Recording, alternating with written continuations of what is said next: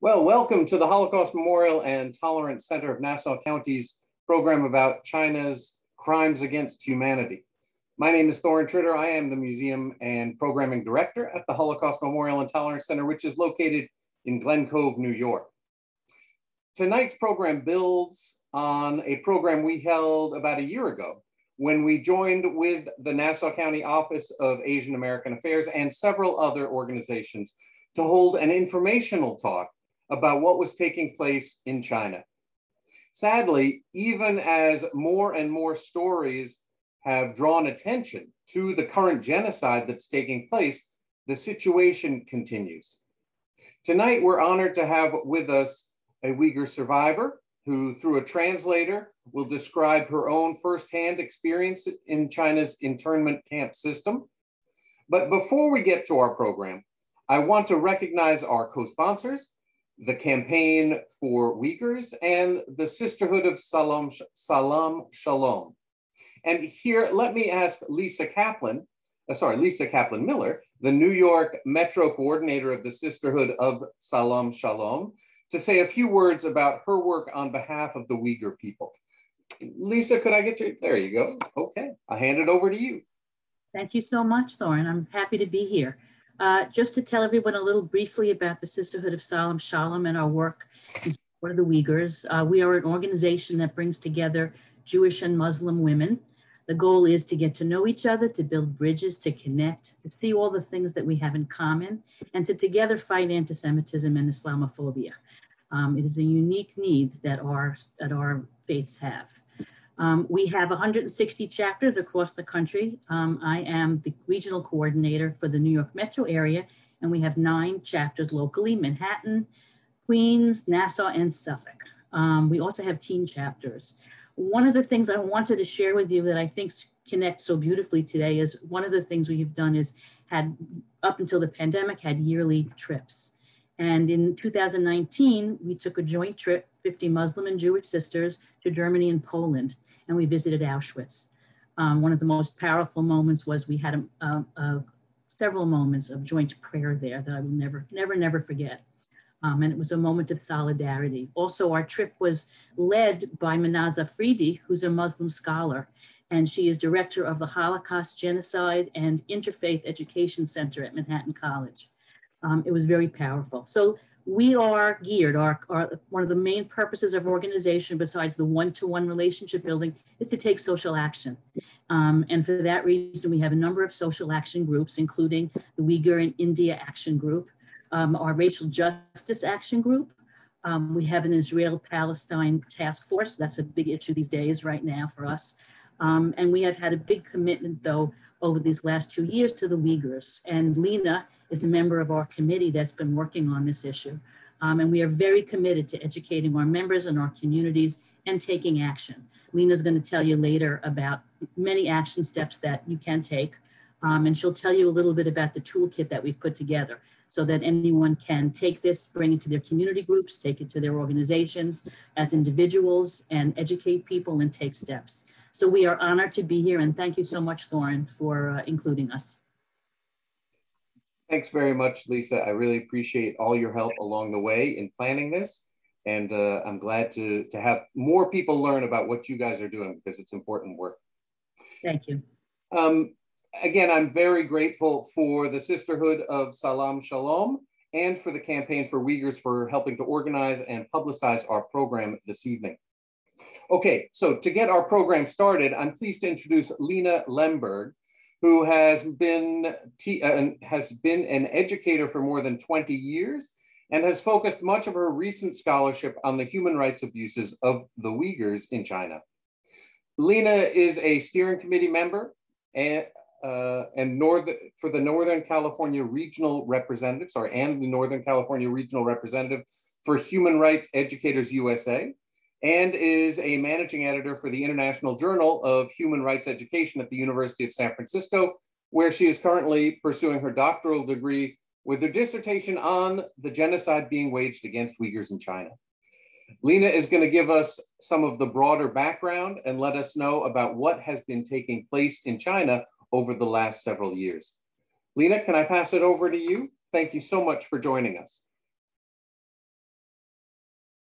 Thank you very much, Thorin, and thank you all for being here. And thank you to the Sisterhood and Campaign for Uyghurs for making this program possible, and of course the Holocaust Memorial Center. So what I'm going to do is share my screen, and I have some slides, and I'll talk a little bit about the background of the situation with the Uyghurs and sort of a history of discrimination, and then I'll move into the present day crisis, which constitutes crimes against humanity, including genocide. And then I'll talk about what makes it genocide. And then if anyone has questions, I will be available at the end for questions.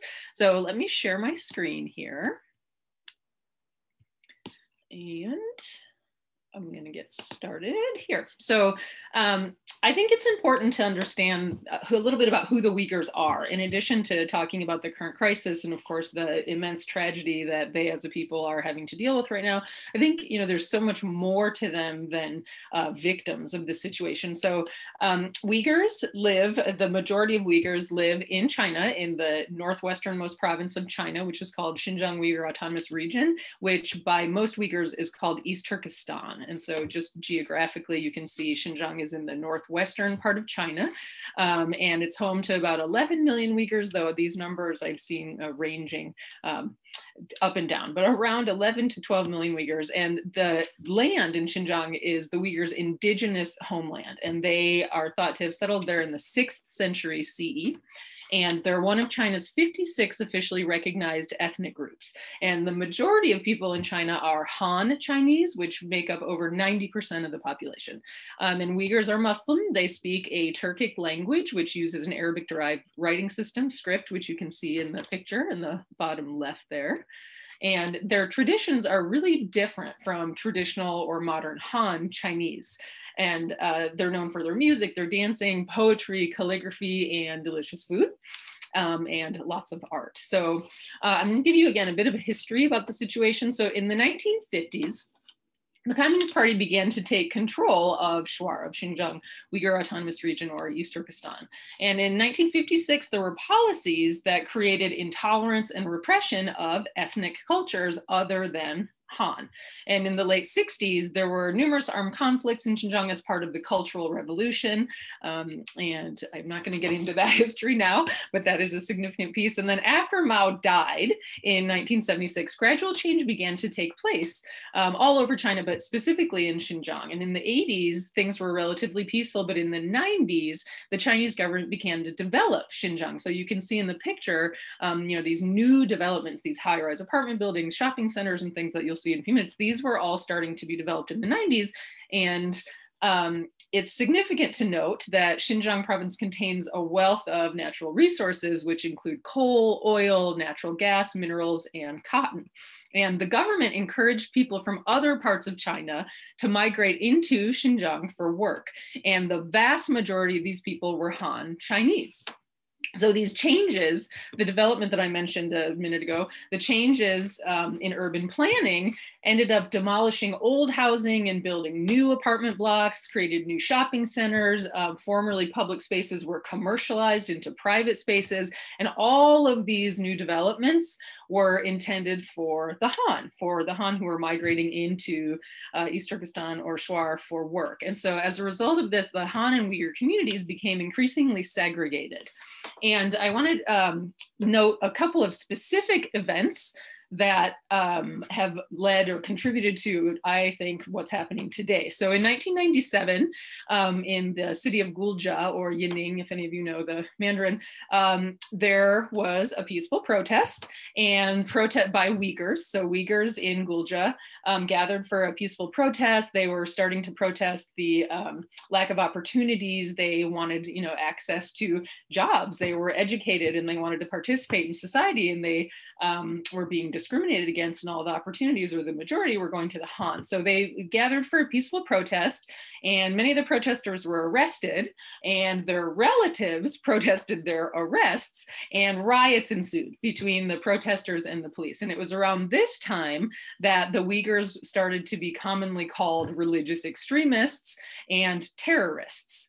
And then in 2009, there was a really significant kind of larger scale event called the Urumqi Uprising, which sometimes is actually actually called the Urumqi Massacre. And this was in 2009, again, in the main square in Urumqi. Uyghurs gathered for a peaceful protest, and it was similar issues, lack of opportunities. And we just looked at the development, increasing segregation that was happening. So they gathered for a peaceful protest. Police tried to disperse them. The protesters ended up migrating through the city, and violence ensued between protesters and police. Han civilians got involved, and there were deaths on both sides. And following these Urumqi riots, or the Urumqi uprising or Urumqi massacres, it's sometimes called, hundreds of Uyghur men and teenage boys were detained. And so they were forcibly detained. They were disappeared, actually, and families could not get any information about where they were. And if they asked, they were threatened that more of their children would be taken. So these enforced disappearances continue today en masse in what China is calling re-education camps. So here's just an image. You can see the Uyghurs in distress clearly here. So I'm going to fast forward to more present day information. So in 2017, news began to emerge about the mass internment of Uyghurs in what China continues to call re-education camps. And these facilities have since been called concentration camps. And it's estimated that between 1 and 3 million people, 1 in 3 million people have been interned in these camps. And what I've heard from some of my Uyghur community members and friends is that the sentiment is that if you are lucky, you'll come out, but if you're not lucky, no one cares. And so again, this is something that I feel we can take as a call to action, we to show that we do care. So in 2019, the New York Times published a set of leaked Chinese government documents. And these documents, it was like a set of over 400 pages of documents. And these documents confirmed the deliberate, intentional plan to detain Uyghurs and other Muslims in these camps, and none of the detainees have been officially charged. And reasons can range from a government official finding something on a Uyghur's phone showing that they had contact with a person in Turkey, or even having a Quran or other religious materials in the house, things that are not crimes. And so these Uyghurs, the millions of Uyghurs who've been detained, have not been charged with anything officially. So I'm going to talk a bit about the camps, and I just want to warn people, some of this is maybe difficult to hear, and I think it's also important for us to acknowledge what's going on. So the conditions in the camps, by all accounts, are just horrendous, the living conditions. And then in the camps, Uyghurs have been forced to eat pork, drink alcohol, which I'm sure we all recognize goes against, Islam in most cases.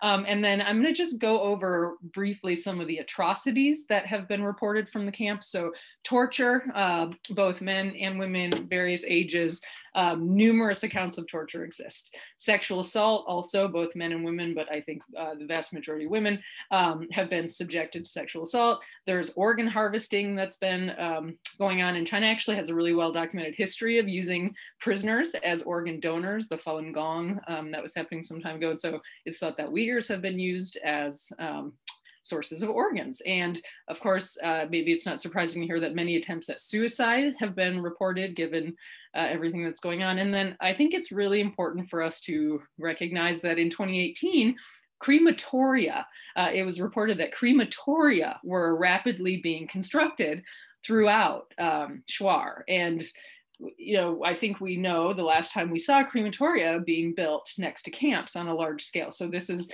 clearly very disturbing, but it also violates Uyghur funerary traditions. So it's sort of like a double atrocity. And I'll talk a little bit more about how Uyghur culture and long-term patterns relate to genocide. And so we'll get into that in a second. So I think it's really important to note, and I know we'll hear more from Tursunay about this, but women have had to deal with a whole host of issues, both in and outside of the camps. And these include, as I just mentioned, sexual assault. There's also forced abortions, imposed birth control, and sterilization.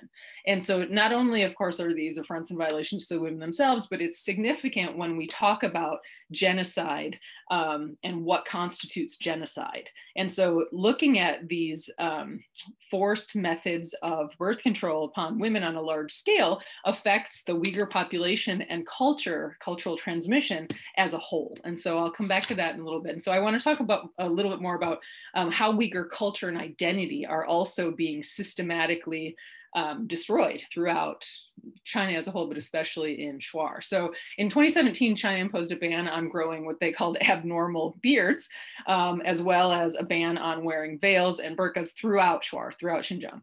And we know that since 2016, mosques, shrines, and cemeteries have been desecrated and destroyed throughout Shuar. Even farther back to 2015, we know that there was a ban issued on children's names that were associated with, quote, extremism. And then in 2017, there was an additional list of banned names. And these names include, Fatima, Aisha, Mohammed, names that obviously are associated with Islam. So that same legislation that I just mentioned that banned beards and veils also outlawed homeschooling, and this demanded that children receive a national state education. And in 2017, reports began to emerge of children being placed in state care after both parents were detained in these camps that we have talked about. And it's really important to recognize that these state care facilities, which include orphanages, shelters, boarding schools, they are not what we might imagine here to be an orphanage or a boarding school. They're all highly secured compounds with armed guards, armed police, barred windows, barbed wire fences. People are not allowed to come and go. So this separation of children and specifically placing them in boarding schools, we've seen this elsewhere, including in the United States with our own indigenous peoples. So another thing which has gotten quite a lot of press is the issue of forced labor. So we know that Uyghurs have been placed in these factories with boarding facilities since 2017. And so by all accounts, these factories are not much different from the camps themselves in that people are constantly surveilled. They're not allowed to have any sort of religious expression or freedom, practice any traditions. There's, indoctrination by the Chinese Communist Party at all hours outside of work hours. And many Uyghurs we know have been transferred from the camps in Xinjiang to elsewhere in China. So there are forced labor factories in Xinjiang, but also outside of China. And so if you look at the little map on the right, the bluish area is Xinjiang, and these arrows point to all sorts of places in the far east part of China where Uyghurs have been forcibly moved to these factories. And so this also separates them from their families, in addition to, having to be under these surveilled conditions and engage in forced or enslaved labor. So I'm just going to quickly, there are, lots of ideas about why this is happening. I'm just going to quickly mention a few of them. So the main thing that China has used to rationalize and justify this campaign of repression is that Uyghurs have been poised as terrorists. And so there have been these allegations of terrorism. And so I mentioned, even back in 1997, this talk of calling Uyghurs terrorists and extremists started, and this has kind of continued. And right after 9/11, where our country declared the global war on terror, China approached the US and the UN and ended up getting a Uyghur organization called the East Turkestan Islamic Movement, or the East Turkestan Independence Movement. It became designated as a terrorist organization. So it was put on the list of international terrorist organizations, and China used that designation to wage this large part of this campaign that they continue to say they're doing in order to combat terrorism. And it's really important to note that that organization on November 5th of last year was taken off of the terrorist list. So it is no longer considered a terrorist organization, yet China continues to use that as the rationale for what they're doing. And then another piece of the rationale is that Uyghurs pose a supposed threat to national unity, because Uyghurs there have been a couple of movements to separate from China to become independent. And so China, again, frames that as a threat to their national unity. And I think another major thing that it's really important for us to ask ourselves, I think, is how does global Islamophobia feed into what's going on? You know, I wonder if Uyghurs were not Muslim, if the international response would be different. I also wonder if Uyghurs weren't Muslim, if the organization would have been put on the terror list in the first place. So I really think that global Islamophobia is a contributing factor also. And, you know, the terrorism narrative feeds into all these stereotypes about bad Muslims. So I think it's important to recognize that. And then finally, the Belt and Road Initiative is a huge development plan that China has been working on for some years now, and it relies on Xinjiang as major centers in order to connect to much of the rest of the world to the west. And so if you look at the little picture on the right, Urumqi and Kashgar are both major cities in Xinjiang, and you can see that the Belt and Road Initiative cuts right through there. And also we've already mentioned that Xinjiang is very rich in natural resources. So, you know, it doesn't seem coincidental that this is the region that China is highly developing, and that Uyghurs seem to be not included in the development of their own indigenous homeland. So I want to move to what is genocide. And when I talk about genocide, there are different definitions of genocide. When I talk about genocide, I'm talking about the international definition that much of the world accepts, that was adopted in 1948 by the UN, actually after the Holocaust, with the intention of never allowing this you know, horrific crime against humanity to happen again. And I think a lot of people have a sort of misconception that genocide simply means the mass killing of a group, but it's actually a little more complicated than that. And as a whole, the idea of genocide is that there are things that are committed with intent to destroy in whole or in part a national, ethnic, racial, or religious group. And so the actual official UN definition, the Genocide Convention, lists these bullet points as possible criteria for genocide. And I would just like to point out that China right now is what's happening to the Uyghurs, and what China is doing meets all of these criteria. So there are definitely members of the group who have been killed. Certainly there has been serious bodily and mental harm to members of the group. Deliberately inflicting conditions of life calculated to bring about its physical destruction in whole or part. We've seen this. Also imposing measures intended to prevent births within the group. We talked about that. And then lastly, forcibly transferring children of the group to another group. So all of these points right now are being met in what China is doing. And so that's why I and many other people are calling it genocide.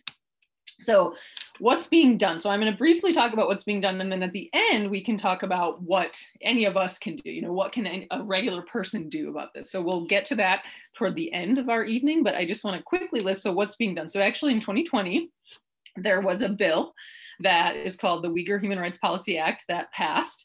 And this basically imposes sanctions on people who are connected with what's going on in Shuar, you know, related to the genocide. And then right now, there are a couple of things that are being considered in Congress. And one is the Uyghur Forced Labor Prevention Act. And it, again, you know, this obviously strives to prevent the forced labor, the enslaved labor that we were just talking about that's happening, and through sanctions and other things. And then there's a pretty new one that was just introduced in March, which is called the Uyghur Human Rights Protection Act. And this would designate people from the Uyghurs from Shuar as special humanitarian concern refugees, which would streamline their refugee process. And then finally, people are starting all over the world to talk about genocide. So our government declared genocide in, you know, early this year, and then Canada and the Dutch Parliament in the next month in February 2021, and then Britain recently has been using the term genocide, and they just hosted a tribunal last week, which really also laid bare a lot of the things that are happening. And then very recently, Lithuania last month declared genocide, and then just last week, I think, the Czech Republic and Belgium also declared genocide, and they're calling out China's crimes against humanity and using the term genocide, which is really important. And then, of course, there's advocacy being done by Uyghur activists and organizations, and you're going to hear from somebody in just a moment. So I'm going to stop sharing here. And then I will see you again toward the end of the program, where we can talk about ways in which we can engage in this issue. Thank you so much, Lina, that was super. I mean, a bit of a whirlwind, but I know we're under the gun with time pressure, but you've given us a lot as a background there that I think is super helpful. So thank you very much. And as you said, we'll get you back to give us some guidance on things we can actually do, concrete things we can all do in a little bit. Thanks. So at this point, with that helpful overview and background, I'd like to turn it over to Tursunay Ziyawudun, a Uyghur survivor of China's internment camps, and her interpreter. And as I'm sure you know, the act of listening to testimony is an important and privileged one. And we understand that by hearing from a witness, we too become witnesses, and we become not only entrusted with understanding the events taking place in China, but empowered to respond to the intolerance and hate currently underway. And I should always, I want to mention, this is something I always talk about when we're meeting with a survivor of any kind, that I say this is, to hear testimony, this can be painful for the survivor, painful for them to share their testimony. It can also be difficult for audiences to hear. And so I would just urge you all to be gentle with the presenters, gentle with yourself, and gentle with the rest of the audience present with us this evening. Tursunay Ziyawudun, her interpreter is going to read a statement written by Ms. Ziyawudun that's going to be about 15 minutes or so. And then we'll open the floor to Q&A, and the interpreter is going to pose questions to Ms. Ziyawudun, and we'll get them both to respond to your questions and also have Lina come back. So we'll get that going. If you have questions while the presentation is going on, I just ask you type them into the Q&A feature of Zoom, and we'll make sure to have time to get to them. Okay, so can I get you guys both to come back on? There we go. So I pass it over to you, Arzu, and I leave it to you to start. Assalamu alaikum. Hürmetli xanım apamlar, hammalarına da salam. Бүгінгі бұл памятке орналастырған мұшы тәшкілатларға, hammalarga көптен көп рахмет етіме. Біздің ватанымыз Шарқы Түркістандагы зұлым тартып атқан инсанларның ахуыздарын аңлаш үшін орналастырған біздің бұл авазымызды бүтін дүнияға аңлатыш үшін мұштақ бір фұрсат бергеніңіз үшін hammalarga рахмет етіме. Менің ismim Tursunay Ziyawudun. Vatanımız Şarkı Türkistan'dan Künes nayasından bolume. Men beşimden ötken hem köygen işlerini, men işki fetim Xitayning jazalarga deyip çıkan şahit bolume. Bu beşimden ötken köygen vakalarını sözleş için sizlerge üzemnin avazım yetkiziş için tilim İngiliz tilim bolmaganligi için Arzu xanımның sizlerge tercüme qilib berishini umid qilma. Rahmat. Hello, everyone. My name is Tursunay Ziyawudun. I want to extend my heartfelt thank you to all the people who have taken time to attend this event. Also, I want to say many thanks to the organizer of this event who is helping us to give voice to the voiceless Uyghur Muslims in East Turkestan. And I'm from the Künes County, Gholjia city from East Turkestan, and I had experience. I had experience twice locked up in the concentration camps that's being operated by CCP in East Turkestan. Because I don't speak in English very well, so I have to ask my translator to read my statement for you.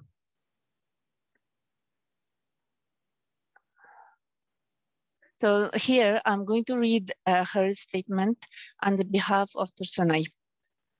I'm an Uyghur from the indigenous people of East Turkestan. Because my husband is a Kazakh, I went to Kazakhstan with my husband in 2011 and lived in Kazakhstan from 2011 to 2016. However, Because I didn't have a resident visa, I had to return to China in 2016. Upon my return, a series of events began that culminated in what has become one of the most nightmarish experiences of my life. Eventually, I was detained by the police in April of 2017, but prior to my detainment, I was subject to many stops and searches. When I was detained, I was taken by the police on the streets to the concentration camp. During this period, I spent 1 month inside of the camp. It is challenging to describe now with words the terrors that I felt there. There, we were forced to give up our faith. Every day, we were forced to praise the Chinese Communist Party and say, there's no such a thing as Allah. The chief who was in charge there was a Han Chinese, and we were forced to eat haram food. Haram food means the forbidden food for Muslims. The food in concentration camp was terrible. As a result, I suffered from the spells of poor health that culminated in bouts of the unconsciousness. Following this, I was temporarily released due to the medical reasons, even though I was still monitored by the police. During that time, the police had begun the practice of seizing passports of Uyghur people, and thus mine was seized as well. Then I was detained for the second time in March 2018. Compared to my first detainment, it appeared that things had dramatically worsened. There were around 1,000 people in the first camp that I used to live in, but in the second camp, there were around 4,000 to 5,000 of people. I saw 4 buses containing new detainees coming in each day. The experience of my time in the camp, especially my second period there, is burned into my mind forever. There, I was subject to almost constant abuse. They brutally took off our clothes and removed our jewelry. It was removed with such a force that my ear began bleeding. One image haunts me more than others of an elder woman I saw when entering the camp. Her clothes and headscarf were removed by force, and she was sobbing. She appeared to be in her 70s, an elder woman of our community. Being subject to such cruelty, each time I think of it, it brings such sadness and rage into my heart. During my second stay in the camp, hunger was such a great threat. Sometimes they offered us food, sometimes they didn't. It seems that they had no regard for our health or the health of those elderly among us who needed to eat. There was no bathroom in the room where we kept, and instead we were forced to utilize buckets and other unsanitary means. Often they wouldn't clean the pot until the following day, and we would be forced to sit with it for the entire night. Our long hair was lopped off, and we were forced to watch endless hours of state propaganda on television. They physically and mentally tortured us. When we were allowed to use bathrooms in the day, we were limited to just 2 minutes per person. Any more time than this, and we were beaten. We were often taken to an interrogation room and forced to confess to crimes that we didn't commit. Otherwise, they physically tortured us. After 3 months, they started to take the woman in the middle of night When they came back, they behaved very differently. Here, they means the women, okay? Those women who were taken in the middle of night wouldn't speak to anyone. Some of them even lost their minds there, becoming shells of their former selves. One day, I was taken in the middle of the night. I thought this was another interrogation like there had been before, but instead, I was sexually abused and I was raped. I was even sexually tortured using some instruments. I can't describe how painful it was. They had an electric stick and I didn't know what it was, and it was pushed inside my genital tract, torturing me with an electric shock. This night, more than any other, has been seared into my memory. My stomach hurt after that night. I was taken to the hospital for the medical examination, but I didn't receive any medical treatment. I saw women lose their minds or die in the camp, but none of us received proper medical treatment. Because my husband kept fighting for my release, at the end of 2018, I was released, but I was completely destroyed after release. I needed to receive medical treatment. I noticed the life outside the camp became so different. There's fear in every Uyghur's face.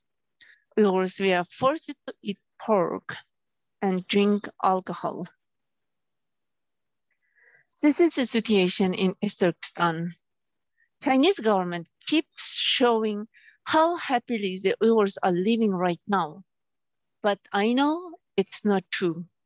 Chinese government said all the detainees were released, but only a few people that were willing to give up their religion and do whatever they were asking for were being released. Most of the people are still suffering in the concentration camps. I know that all of us are inside our hearts a common humanity. So I plead with you to hear the cry of the Uyghur people. We are being destroyed as we speak, men and women and child. I know the international community has it within their power to demand an end to the atrocity. And I beg that they should do it quickly. For the millions of Uyghurs, we are not able to yet walk out of those camps who are still suffering in darkness. And I share my story so that perhaps they will be able to tell theirs one day sooner. Thank you. Thank you for reading that statement and for sharing Tursunay's story. I want to encourage people, if they have questions, to pose them using the Q&A feature of Zoom, and we'll pose them here. And I see some people have already raised some questions, so let me forward those or restate those to you. One person writes or asks about how does Tursunay feel about the fact that the American social media and other big businesses are not shutting down criticism of the Chinese government, or are shutting down criticism of the Chinese government because they're looking to benefit monetarily from China. So how does Tursunay feel about what she sees going on in America and the response of American companies? Tursunay, miyada bir sual sorğuchi, sizdan mundaq sual so'rabdim. Amerikaninki shu nimada shu cho'ng shirkatlarninki shu Xitoy hukumatini uni tanqid qilishning o'rniga ularni mushu özünki şu Xitaydan keldigan payda menfaatini közlep, onunğa tanqid qilmayotgani, so'zlamayotgani qarta siz qanday qaraysiz? Her adamның azır endi onunğa biz azır hiç qandaq narsa qilmayman. Haqiqiy bir jürükde insonga işçağı bağı adam bolsa, çoxum şunda qıldı. Endi payda menfaat degan narsa u hamma adamga kerak narsa. Şundaq bolganligi uchun belkim qo'l uzamayotkanda, haqiqiy vijdoni bilan o'ylab baqsa, bu insonga kelgan bu bir faqat bir Uyg'urlar emas, u yerda yana qozoqlarmi bor, yana qirg'izlarmi bor, boshqa millatdan masalan, zodi musulmon, hatto odat bir kichkina bir dinga nima yaqin ishlarni chetga chiqib qo'yganlar bo'lsin, qandaqlar bo'lsin, ashta qilayotgan. Mana bundaq zulmlarni masalan butun hozir so'zlayotgan jahonda butun insonlardan anglayotgan bu birli ma'nili emas, bundaq qanchalar mushunchalar gaplarning anlap turib, yana shuningga yana ko'z yumib qarayotgan bo'lsa, u bir inson yurikida bir inson bo'lgan ish chaqirish bo'lgan inson bo'lsa, unda qilmaydi deb o'ylayman. Ularning haqiqiy vijdoni bilan o'ylab buningga cho'qim Amerika hukumatining o'zi hozir mana shunchalik Uyg'urlarning bu ishga ko'ngil bo'layotganda bu shirkatlarning cho'qim Amerikada yashaydigan, mush Amerikaning fuqarosi bo'lsa, insonparvarlik va Xitoyning cho'qim qo'li uzishini umid qilaman. And I believe anyone who has a little bit humanity in his heart should speak up against this atrocity that's happening inside of China right now. Money, of course, money and interest, this can be important, but humanity is more important than that. What I have been telling you is not about only my personal experience. It is the same situation for the all Uyghurs and Kazakhs who are living there. This is not a small thing. It's such a big atrocity that even now U.S. government started to mentioning it and condemning it, and they start to take an action. And I want other business sectors also will support us. Thank you. Somebody else is just asking for a little more clarification about or a little more explanation about what Tursunay went through and how she came to the United States. It's only, excuse me, can you please make it clear? So she just wants to know how Tursunay came to US, right? Yes, yeah. Tursunay, bir savol so'rg'uchi sizdan qanday qilib Amerikaga kelganingizni bilgisi bor ekan. Men Qozog'istonga kelib 3 oydan keyin mening vaqtim to'shib ketdi. Xitoy hukumati menga 3 oy qilib viza ichib bergan Qozog'istonga. Shundan keyin qaytiradigan bo'ldi. Meni ular viza bermadi, turishga mumkinchilik bermadi. Yo'lchim Qozog'iston grajdani bo'lsa-mu, ular grajdanlik bermadi menga. Bu yer turish mumkinchiligini bermadi. Shundan amal yo'q, men Amerika konsuliga kirib o'zimni ma'lum qildim. Men yana Xitoy davlatiga qaysam, cho'qim men u chaqda bu yerda uningdan ig'ir kunlar kutib turganini biladim. Men qo'rqdim. Men ketmayman, ketishga bo'lmaydi men dedim. Men Amerika konsuli bilan ko'rishdim. Ular meni qo'g'didi. Shu tariqada men qattiq og'rib ketdim. Ularga chiqib men tan salomatligim bo'lmay qolgan. Shu Turkiyaga keldim, viza ochtirib men davolanish nimasi bilan Qozog'istonda faqat qo'limizning ham xatar bor edi. U yerda cho'qim doktorxonalardan qasd o'ldirib qo'ygan ekan. Bir qaytim qasd bo'ldi u yerda yana. U yerda uylarimizni o't qo'yib, mening tishimizdan yo'ldoshim ikkimiz bor, uyimizning ichiga qamab, tishidan kechida yarim ketib o't qo'yib, boshqa xatarlar bo'ldi. Shuni men Turkiyaga kelib davolanish jarayonida mening og'riqim ig'irlashib ketdi. Amerika davlati bundan xabar qildi. Amerika konsullaridagilar hammasi xabar qilib, mening vizamni ichib berdi. Amerikaga kelib davolanish fursatiga ega bo'ldim. Mishay keldim, shuning bilan men sağ-salamat Amerika'ya yetib keldim. Men hozir yashayapman. Mustaqilga keldim. Actually, Tursunay came to Kazakhstan with 3 months of visa. And then after 3 months, Kazakhstan didn't want to extend her visa. And she had this risk that she could be deported back to China. You know, for all Uyghurs, deporting back to China means like death penalty. So she felt herself unsafe and also there was an incident that there was a fire in her house, and so she felt a danger. So she went to a U.S. consulate and told them, asked asylum from them, because it was too dangerous to wait in Kazakhstan. She came to Turkey first, and later she got a visa for coming to U.S. After coming to U.S., then she managed to go to hospital and get some treatment. And she suffered a lot of health conditions while when she was in Kazakhstan. So she had to come to Turkey first to get some treatment before coming to U.S. Thank you. You mentioned, or Tursunay mentioned, that she had originally gone to Kazakhstan because of her husband's work. Was that right? Tursunay siz degende sizin yo'ldoshingiz Qozog'istonda ishlaydi ishlagan uchun siz Qozog'istonga kelgan, shundaqmi? Endi tushundim. Sizning yo'ldoshingiz Qozog'istonda xizmat qilayotgani uchun siz Qozog'istonga kelgandingiz, shundaqmi? Xitoydimmi? Yo'q, Qozog'istonga kelishingizga sababni deyapman. Birinchi Qozog'istonga kelishim sebep yo'ldoshim biraqla ko'chib inib kelgan Qozog'istonga, Qozog'iston grajdani. Shuning uchun men yo'ldoshim bilan birga Qozog'istonda turishim kerak. Yo'ldoshim endi bo'lishim kerak bo'ldi. Because she came to Kazakhstan first because her husband had Kazakhstan citizenship. My question was really what happened to her husband and what's happened, where is he now, and was he able to get out? And sizning yo'ldoshingiz to'g'riliq bilib baxmoqchi ekan.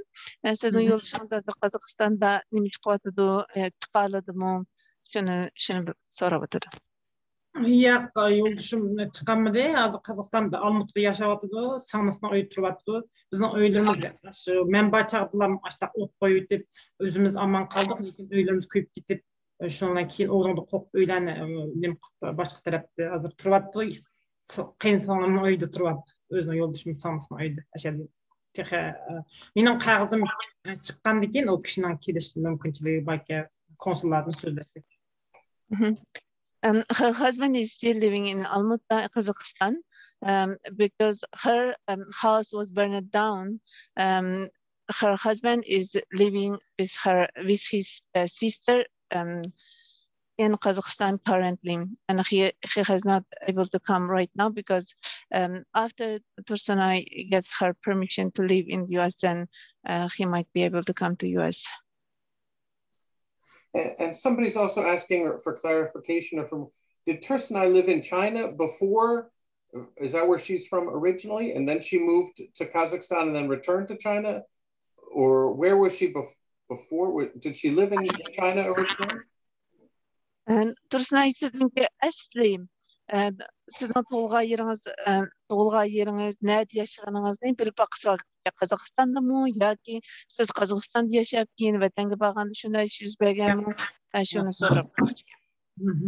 Men Qozog'istonda tug'ilgan emas, men shu hozir o'zimizning vatanimiz Sharq Turkistonning Kunas noyada bir Qarbo'g'rayda yesi degan yesda tug'ilgan. Ashada cho'ng bo'lgan. Keyin men yo'ldoshim bilan to'y qilgandan keyin yo'ldoshim Qozoq millati. Shu yo'ldoshimda to'y qilgandan keyin 2009dan boshlab men Qozog'istonga chiqib bir qatim kelib ketdim. Keyin 2011 biraqli kelib 5 yil turdim yo'ldoshim bilan birga. U chaqda yo'ldoshim bu Qozoq grajdan emas, yani yo'ldoshim Kunas adimi. Keyin yo'ldoshim boshaqning grajdan bo'lib ketdi.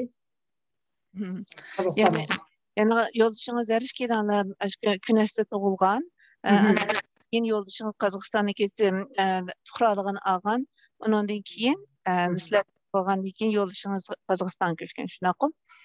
Qozog'istonda hozir oldi, shu Qozog'istonga kelib ketib. Men to'y qilganda Qozog'istonga kelib berib turadi, lekin Qozog'istonning grajdan emas. Keyin oldi.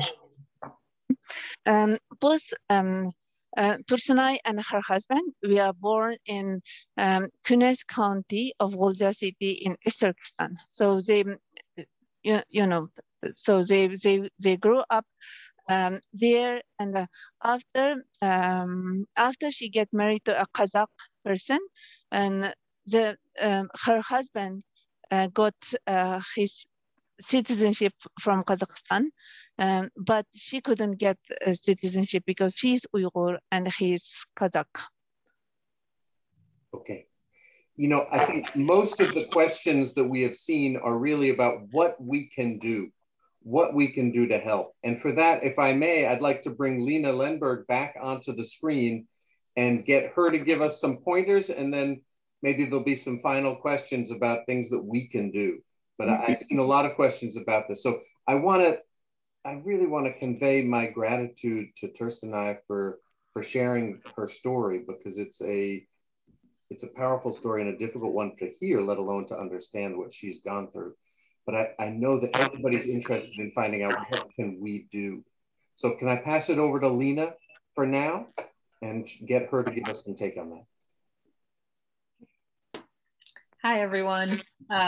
Yes, I'm so happy that people want to know what you can do. And, you know, I think one of the things you can do that everybody can do is talk to people about what's going on, you know, just raising awareness and using the term genocide for people to understand really the significance of these crimes against humanity. So number one, talk to people, inform people. I think this is one of the most reported human rights issues of all time. And so I think, you know, just spreading the word is something everybody can do.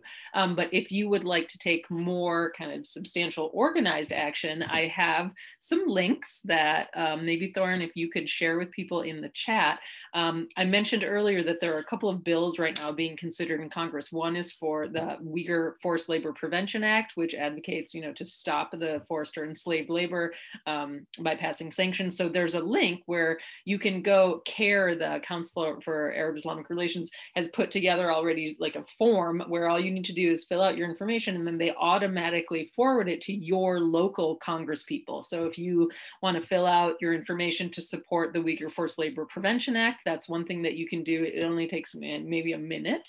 And then another thing is the other bill that I mentioned, the Uyghur Human Rights Protection Act, which would give Uyghurs from East Turkestan special refugee status, refugees of special humanitarian concern, which would make it easier for them to come to the US as refugees. So there's also a link, maybe Thorn, that you can share for that. And so it's similar to the Uyghur Human Rights, the Forced Labor Prevention Act, where it's just a form that you fill out with your information, and they have it set up such that it automatically is forwarded to your local Congress people. So those are two things in Congress. So those can, you can support laws that support Uyghurs by signing on to both of those.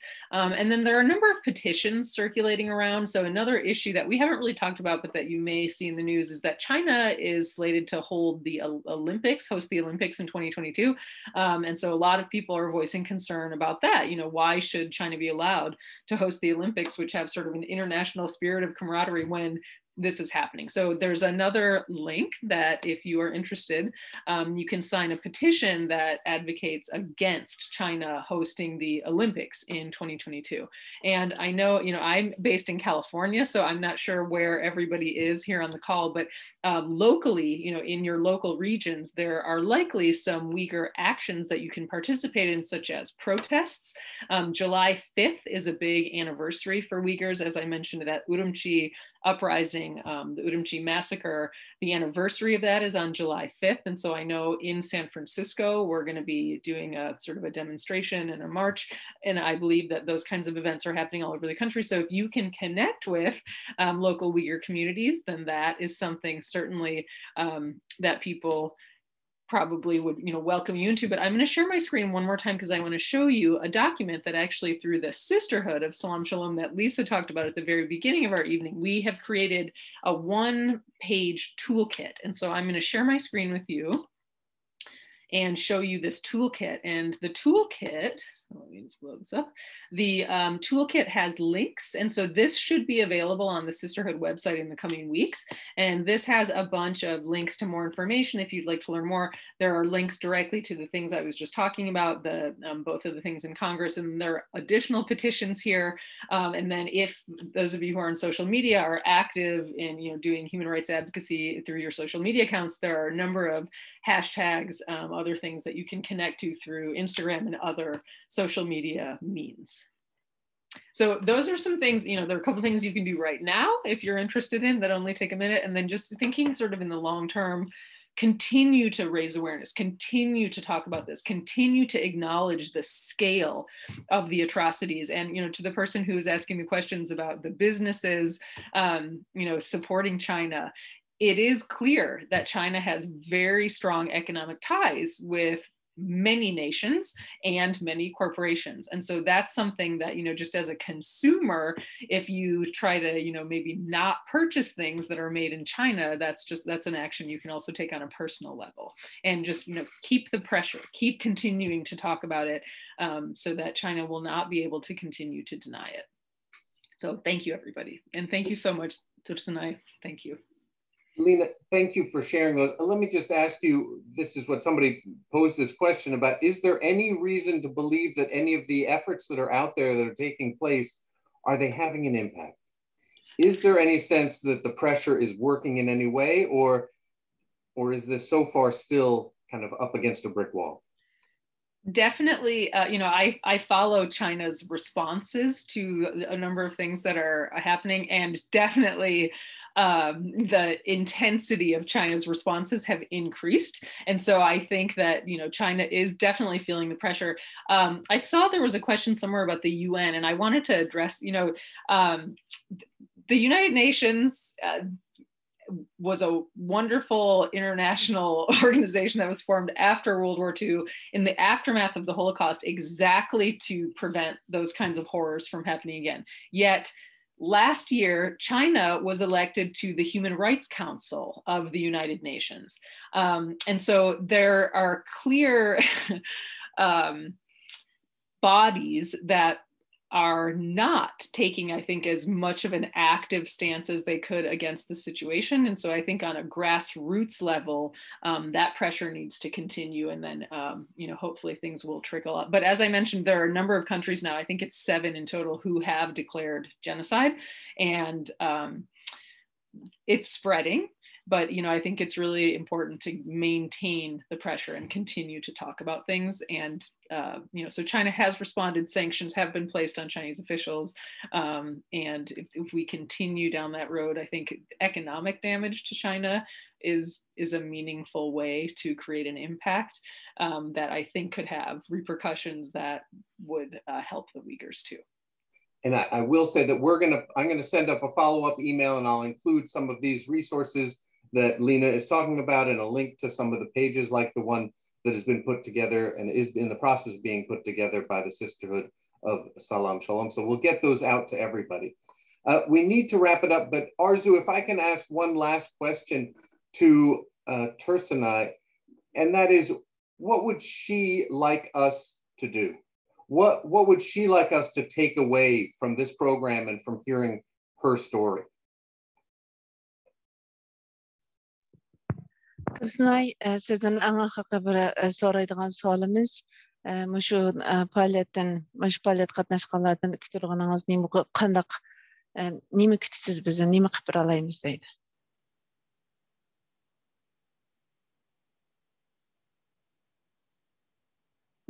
Tursunay, sizin avazınızı yedik.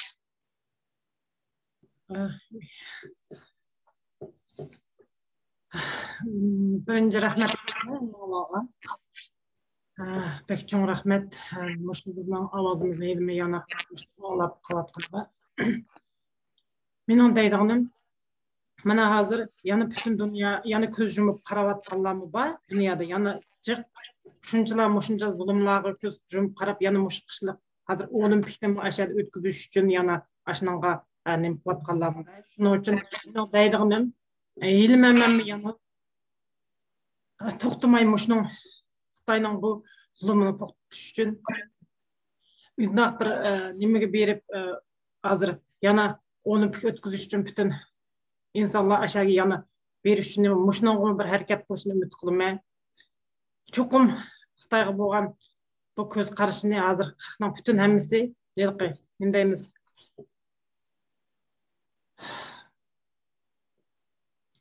бұншыла зұлымны көріп тұрып яны көз жұммаслығыны ұйғырлар үшін хақиқи бір оваз çıkışını үміт қылыма.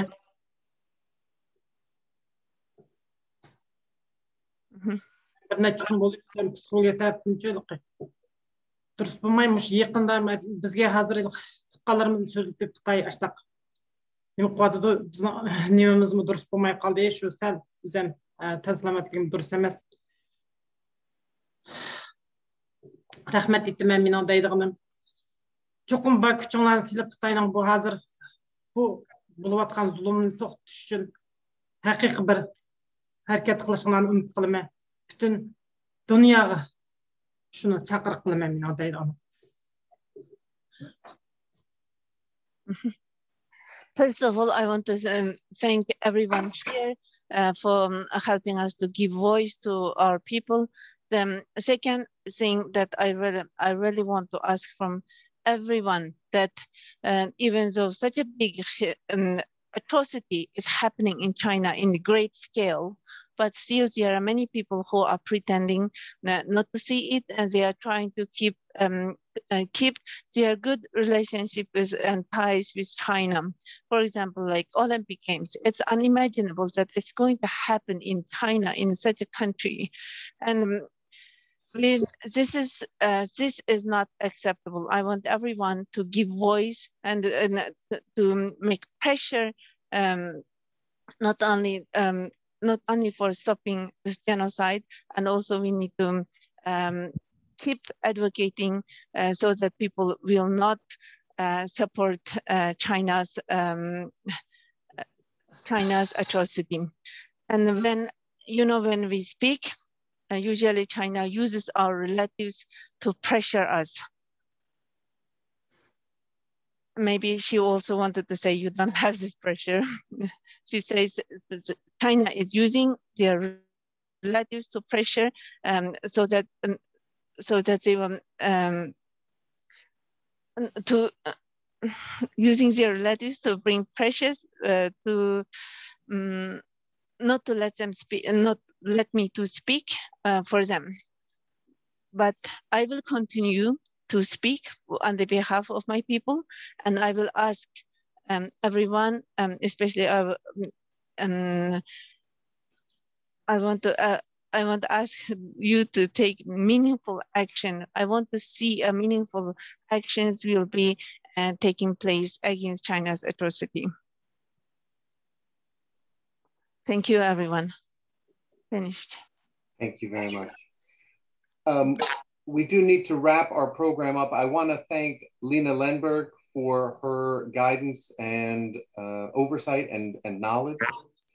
I, of course, want to thank Tursunay Ziyawudun for sharing her firsthand experience, and Arzu for your help in translating. Thank you. You're welcome.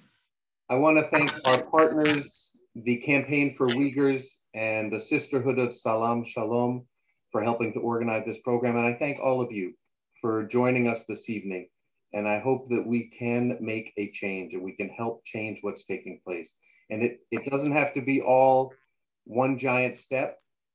It takes lots of small steps. And don't let us get intimidated by the scale of the challenge ahead of us to make us stop at least trying that little small step. So if we all try, I hope we can make a difference. So thank you, everybody.